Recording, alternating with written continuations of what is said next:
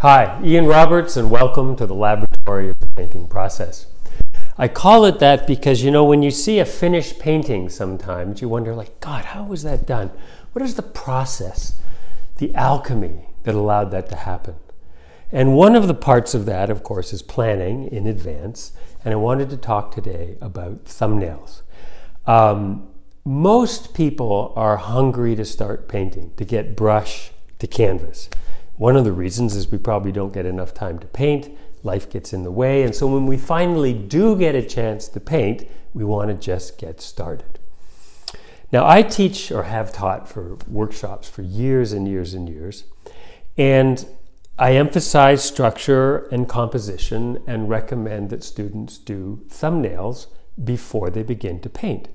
But you know, the van door opens, there's cypress trees and vineyards and old stone buildings and sunshine, and they just want to start. They're impatient.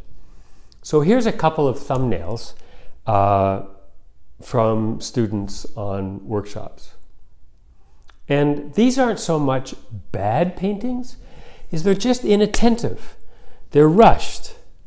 They just want to get paint to canvas. And so they're not really serving any function. And what I wanted to do today is to talk about thumbnails and how you can make them functional tools to use before you begin to paint.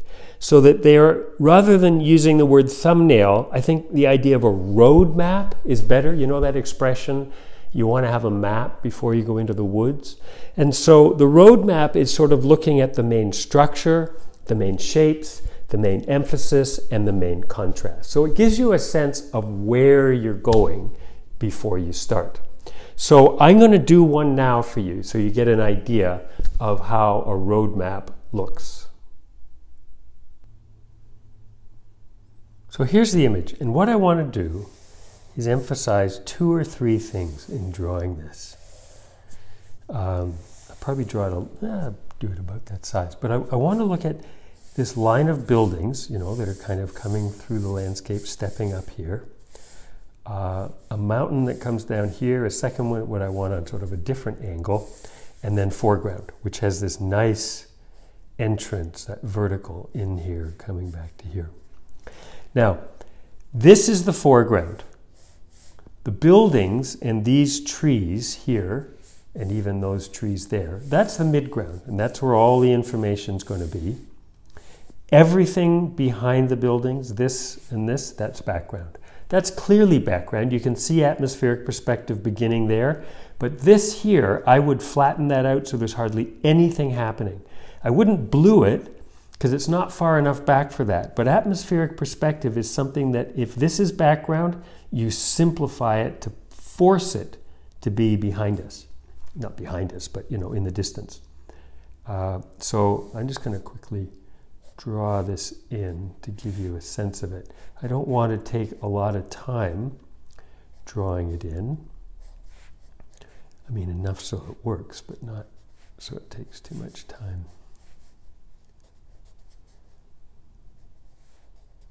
We're starting to get the sense. And see, all these things are overlapping here, and I want to get the sense of those objects going back into space, overlapping one after the next, after the next.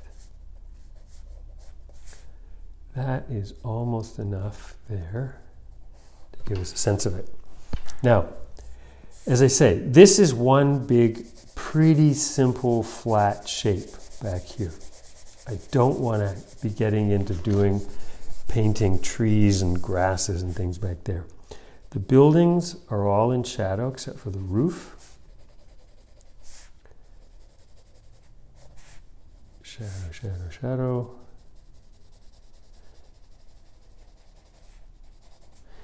Then there's a real dark on that door against the light of the road there. A real dark on that hedge. Bit of a thing in a window here. This has darks, there's shadows. This big tree, there's shadows running across the roads here. Across here, a bit of dark there. Of course, there's darks running across here. darks here.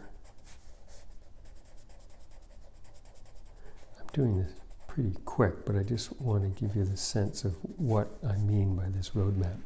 So here we have a simple shape, shape, shape. The foreground is very simple. There's a color for this, color for this, color for this, different shape here, all different colors. And then these darks and these overlaps, you delineate them all. You delineate these darks, you delineate these, but you'd really start pulling our attention into here. This is where I would want you to go. And so the strongest contrast, even though you have contrast here and things moving us around, now you've got a sense of this is the structure, the vertical, the horizontal, bringing us into here. So I'm going to get the strongest contrasts here. I'm not going to eliminate the contrasts in other places, but I'm going to make sure the strongest contrasts come here. So now I've got a roadmap of how I want the eye to move, and I can tell if I'm starting to get too dark out here, it's going to start saying, do you want me to be here or do you want me to be here? And I want you to be over here. And so that's how the roadmap would work. So here's a second image. You can stop the video and just try it on your own from this image. I hope you find that helpful. And then next week, I want to look at the idea of diagrams. A diagram is not a drawing. It literally is a diagram, just outlining where the different objects are in space that you look at, that you draw before you begin painting. It doesn't take very long, but it just ensures that you know where each thing is sitting in space, because I can't tell you the number of times I've seen students confused because they don't actually know where the thing they're painting is sitting in space.